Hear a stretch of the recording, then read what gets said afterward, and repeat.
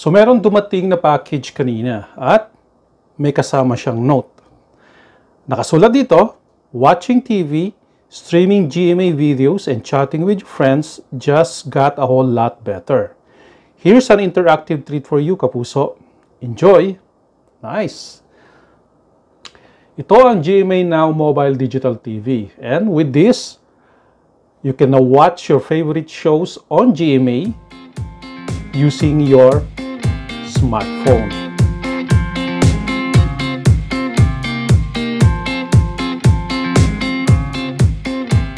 Hey guys, this is Bam of Adobo Tech, and in this video, I'll talk about itong pinaka-latest product from GMA, itong Mobile Digital TV. So before I start, please don't forget to subscribe on my channel. Just click lang yung subscribe button down below of this video, and you can also visit my website at www.adobotech.net. So last year, GMA launches its own TV box. Yun yung GMA Affordable. Very affordable talaga siya, and it comes with other added features. And ngayon, si GMA naglabas ng bagong product. Ito ang GMA Now Mobile Digital TV. So with this device, pwede ka na manood ng mga shows sa GMA using yung Android smartphone mo. Itong GMA Now Mobile Digital TV, it's already available in the market. And you can buy it for only 649 pesos. Mabibili mo siya sa GMA official store sa Lazada at sa Shopee. Doon sa side, it says kung anong laman ng box. So you have yung GMA Now device, telescopic antenna, loop antenna, quick installation guide, micro USB to Type-C adapter, at ang minimum requirements na kailangan niya for your Android device is Android 6.0 Marshmallow. Dapat dual core, at least 1 GHz yung CPU, at ito importante syempre, dapat it supports USB on-the-go or OTG mode. So kasi i-plug mo yung device dun sa USB port niya. Okay, installation guide. So meron na rin siya sa likod. Mukhang madali lang naman siya install. So very basic yung installation guide.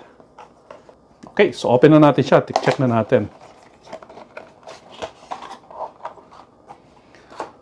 Ayun. So, ito na yung GMA Now Mobile Digital TV device. So, very compact, very small.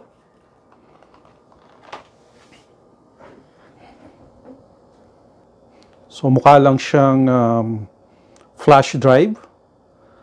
Yung connection port niya, it's micro USB. But don't worry, kung Type-C yung smartphone mo, may kasama naman siyang adapter. So, hanapin lang natin. Open lang natin to. Okay, so ito yung Type-C USB adapter niya. All you do is plug it like that. Ngayon, pwede mo na siyang gamitin sa smartphone mo kung ang connection port niya ay Type-C. And ito naman yung loop antenna. So, I guess dito siya.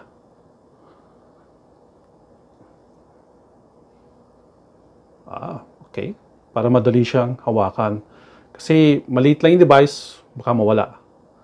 Siyempre, andito yung telescopic antenna. So, retractable siya. Pwede mong hilahin para umaba. Okay. And it goes here also. Okay, nice. Currently, ang supported na areas o yung coverage area nitong device na to is we have of course Metro Manila, Calabarzon, Bulacan, Baguio City, Pampanga, Pangasinan, Metro Cebu, Metro Davao at Cagayan de Oro. Once na download mo na yung application na GMA Now, you need to register yung information mo. So, very simple lang naman yung information na kailangan nila. You need to register yung smartphone number mo. You need to input yung first name, last name, at birthday, pati na rin yung gender. So, once na you fill up na lahat ng information, you just click the continue at it will send a confirmation code. All you have to do is input that confirmation code. So, once registered ka na, you can check now yung profile mo dun sa application. So, all you do is go to my profile and that's it. Very simple yung registration at mabilis lang naman siya. Ito na yung application niya. No? So, meron siyang extra features like yung videos. You can watch some of the YouTube videos na in-upload ng GMA dun sa account nila. So, itong groupie chat feature, you can chat with your friends using yung contact list mo. Itong promo tab naman, dito mo makikita yung latest promo ng GMA. So, currently, wala pa sila ongoing promos. So, dun sa settings, so you can check yung volume at yung brightness level ng application. Siyempre, may kasama rin siyang tutorial on how to use yung GMA Now device. So, hindi ka familiar. Okay, so para magamit mo yung GMA Now device on your smartphone, make sure, tulad nung nakalagay na requirements, it's OTG ready yung smartphone mo. So, all you have to do is go to settings ng device mo. You can search OTG. Okay, so OTG connection. Gagawin mo lang naman is activate yung OTG connection. Once na meron na yun, pwede mo na ngayon i-plug itong GMA Now device doon sa USB port. Like that. Then, I'll just click on the TV icon. Once na na-plug mo na yung GMA Now device, you can click yung scan for channels. And ginawa ko na siya kanina, nag-scan na ako ng channel. And currently, dito sa area ko, ito yung mga list ng available channel dito sa lugar namin. So, it's best na gamitin itong GMA Now device outdoor. So, kung halimbawa, bumabiyahe ka or nagko-commute ka while on the bus, you could use this one. You just plug it in dun sa Android smartphone mo and pwede ka nang manood ng shows dun sa GMA or pwede ka nang manood ng TV while on the go.